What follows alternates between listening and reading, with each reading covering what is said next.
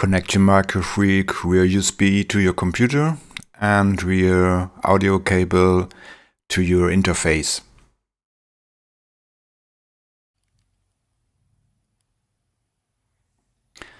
Select the menu via the utility button, then select Sync and select the source USB.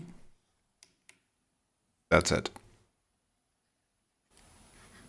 Now select a sequence preset.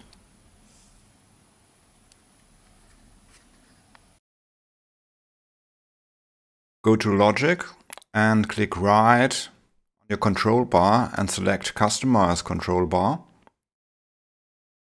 Select Sync from the Modes and Functions menu. Then have a new icon in your control bar. Click right and select from the menu Synchronization Settings. Go to the tab MIDI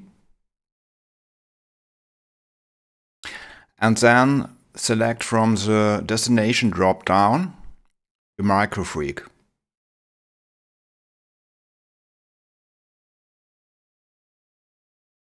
Enable clock. That's it. Now press a key on your Microfreak and you won't hear anything. That's okay.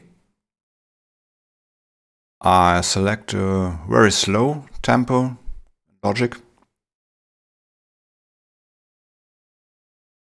And when you press the play button now, you will hear Microfreak in sync.